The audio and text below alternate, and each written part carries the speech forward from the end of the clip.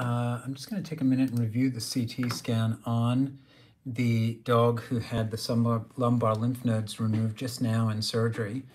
So this dog has a history of an anal sac adenocarcinoma in the left anal gland that was previously aspirated and confirmed to be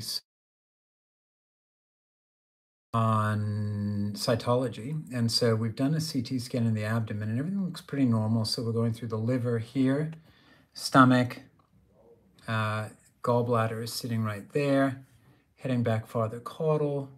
We've got the whole stomach sitting there. There's spleen right there, vena cava in the middle. Heading farther back, that's the right kidney, and the left kidney right there. You can see the vena cava and the aorta in the center.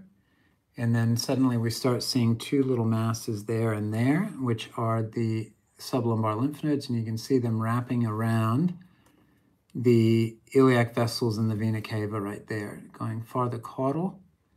And then we've got this one big lymph node right in the middle there, heading back into the pelvic canal down there. And then we've got another lymph node on the left-hand side sitting right there. And so we did a surgery where we removed all of those lymph nodes. Everything went really well. We had no bleeding whatsoever. We did have ureters sitting right on top. So those are the ureters sitting right there and right there, sitting right on top of the vessels. And so we had to be very careful with those.